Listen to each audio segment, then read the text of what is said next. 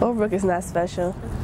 We're one of the better schools in Philadelphia, so it's kind of hard to go to school and learn with everybody just acting like wild. We have about like 2 or 3 security guards that surround the school. Yeah, lockdown. We're padded, metal detector, book bag searched, everything. Just like you're going to an airport. We have kids that don't want to learn and kids that do want to learn. They all in different classes, but it's just the kids that want to learn, they come to class. The ones that don't want to learn, they like skip school and don't come.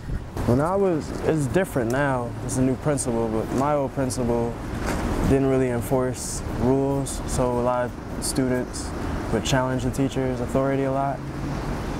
They kind of like family to me. They treat me like one of their own, and they give me stuff and stuff like that. It's a lot. Our community revolves around a lot around sports and stuff.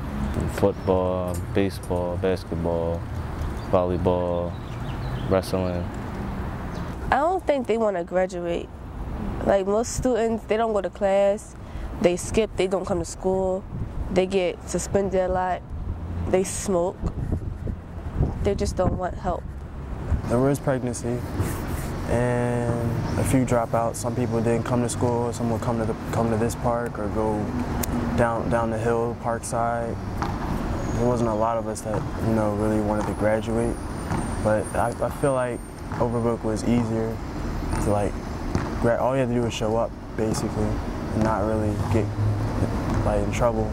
You can really graduate.